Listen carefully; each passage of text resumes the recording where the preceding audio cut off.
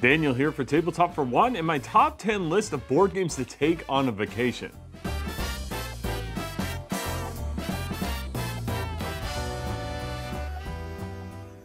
Now this list comes to mind as I'm thinking of going on a trip here pretty soon to go visit some family, bring my kids along, but I also want to have some opportunity to do some solo board gaming while I'm there. And so with all the games I have, it's kind of hard to choose, which ones to bring and which ones to leave at home.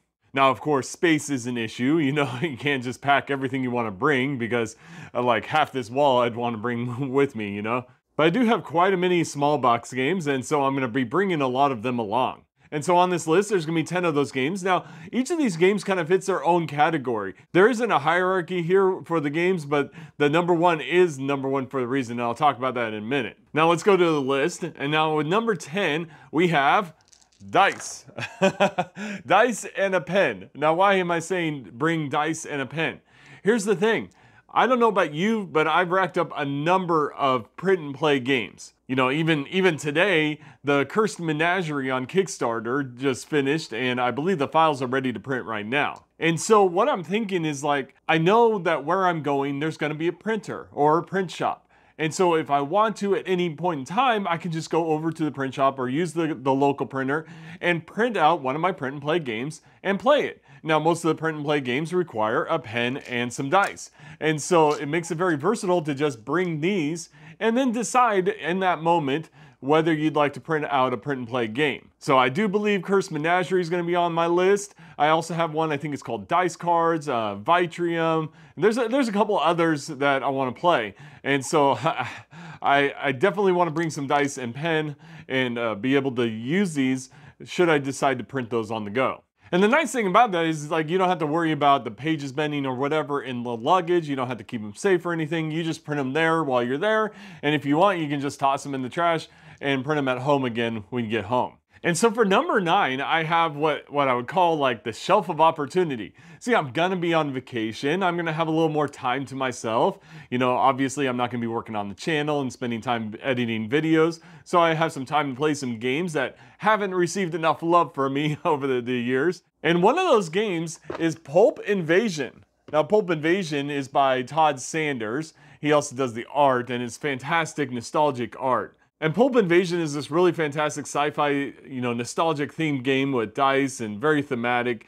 I've only played it once or twice, so I can't tell you a whole lot about it, but I did like the plays that I had. And I do have some extra expansions, although I'm just gonna bring the base game. But I figure, why not? I'm gonna have the opportunity to play the game. And with its size, the game will fit perfectly in my luggage. Now, speaking of opportunities, I have a game where I've bought a lot of expansions for it, and I haven't opened them all. I know, I should, right?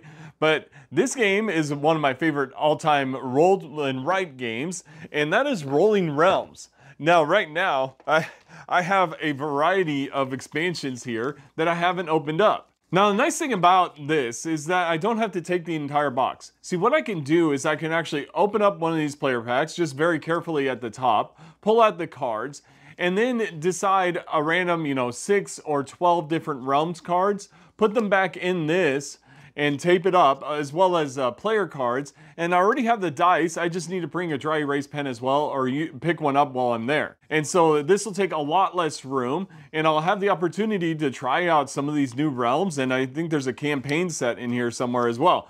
And so maybe I should try that out and bring those along. So that is definitely on my list of things to bring at number 8. And I have one more on my shelf of opportunity, and now this is a flip and write game, and I've talked about it a little bit, but it's Next Station London. And I haven't played it yet. I really should, but now I'm going to get that chance. I'm going to take it along. Again, it's such a small box. It's like Pulp Invasion here, very small. It's not going to take up too much space in my luggage.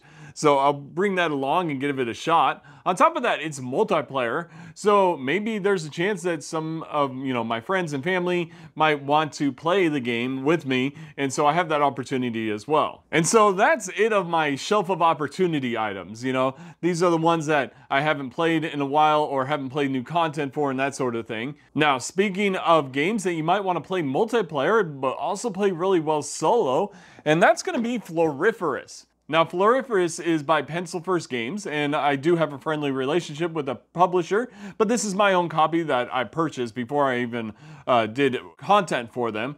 And this is probably my favorite of their games as well. Floriferous is this fantastic drafting game and set collection game of building these flowers and bouquets and stuff like that. It's a whole lot of fun. The art is fantastic. Solo mode is easy to run. Feels like a multiplayer game. Everything is great about this game. It's also small. Look, it's like these, very small.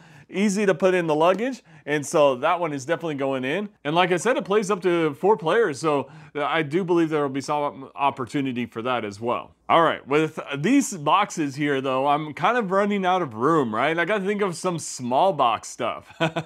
So I definitely have some small box games. I've had quite a few. And my first on that list, which is number 5 on this list, is Colossus. Now Colossus is this kind of puzzle survival game where you're trying to, it's like Shadow of the Colossus, the card game, where you're trying to ascend this Colossus and hit it at its weak points and grow more powerful, and you're managing your stats and stuff like that. I've done a tutorial solo playthrough for it. It was one of my first tutorial solo playthroughs, and I haven't brought it out since. To be honest, I haven't. I've been busy and haven't, and I've had this put away. But you know what? I'm gonna bring it out again. It's definitely worth it. It's one of my favorite small box games. There's a lot of fun there. It's very quick to play, and it's very challenging as well. And what vacation would be without one of Mark Tuck's 9-card solitaire games? And so I have Grove here. This is the only one I've owned. Now, I did do a preview for Forge, which I think is still on Kickstarter right now. But this one is the only one I own, and it's still a great game. I love it. It's very challenging, a lot of fun to play.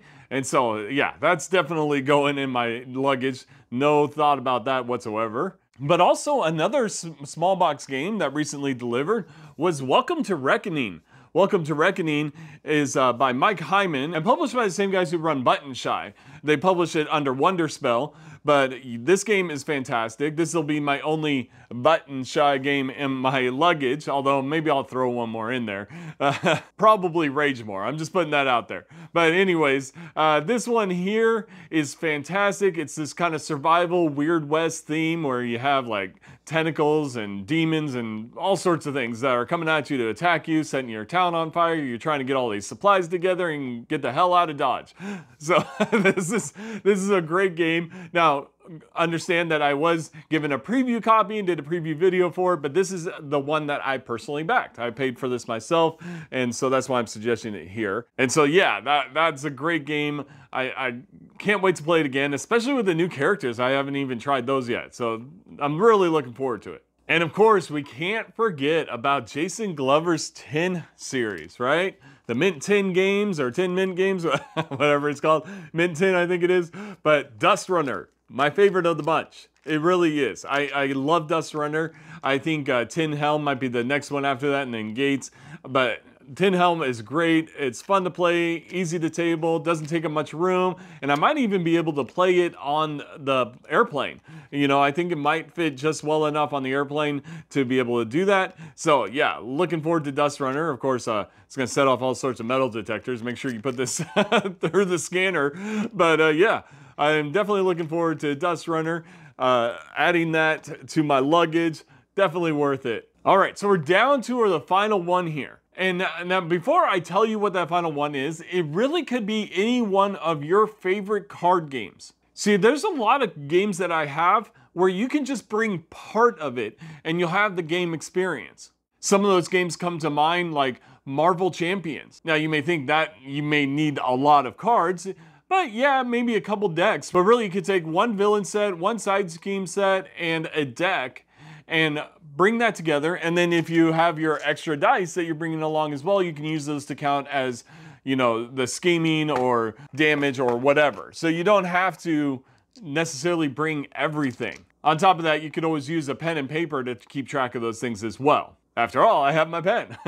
And another game that comes to mind is Imperium Classics or Imperium Legends, because all you really need to do is bring 2 of those decks, and then of course the regular cards. You don't necessarily need to bring all the tokens. Again, you can use dice to keep track of it or something else like that. But of course the tokens don't take up much room. But instead of bringing the entire big box, you could just bring the 2 factions you want to play, and you can play them back and forth, switching between the AI and you. So there's a lot of games like that where I think you have that opportunity just to bring a deck of cards. But the one game that does that for me is real easy to do, and that's Puzzle Dungeon. Because Puzzle Dungeon, all you need is a few heroes, or even just one hero, if you don't mind playing the same hero over and over again, and the suited cards and the dungeon cards, and that's it. It'll fit in a normal tuck box, it'll be easy to carry, so that's what I'm going to do with Puzzle Dungeons. I'm just going to take, you know, like 5 heroes and the rest of the cards that I need to play, and it's not going to take up much room at all. I can even use one of these crayon boxes, that's what the Colossus is in. Easy to carry, easy to stow, and I'll have all the cards I need to play. And Puzzle Dungeon is a fantastic game. If you haven't seen my tutorial solo playthrough, please check it out, because I can't recommend this game enough. Now, last I checked, it's not available. It might be between print runs. I don't have Brian Garber's contact information, and so I'm not able to check in on that, but he does have it available for print and play if you want to download the print and play and print that out yourself. But Puzzle Dungeon is one of the best games that is in my collection. It's my number 5 favorite game of all time. It is just a fantastic game, and of course, it goes with me on every vacation. I've taken it on every vacation. Like I said, I only take a small portion of it. I don't need this entire box of cards. I just only need a small portion of it to go on vacation with, and it's so portable and easy to do. And so there you go, that was my top 10 list of games to take on vacation. You know, I might be taking more than that. I might grab more button-shy games because they're easy to take, but we'll see. I don't want to have to keep track of too many games. But yeah, there's a lot of games that you can take, a lot of fun games, a lot of games you can share with other people as well. You know, having those opportunities is great, especially if you're meeting with family and stuff like that. It's nice to have that as an option. And so let me know in the comments below what you think of this list, and let me know of your top games that you'd like to take on vacation. Please also like and subscribe to this channel if you like the content you see here, and I thank you very much for joining me on Tabletop for One. Have a great night.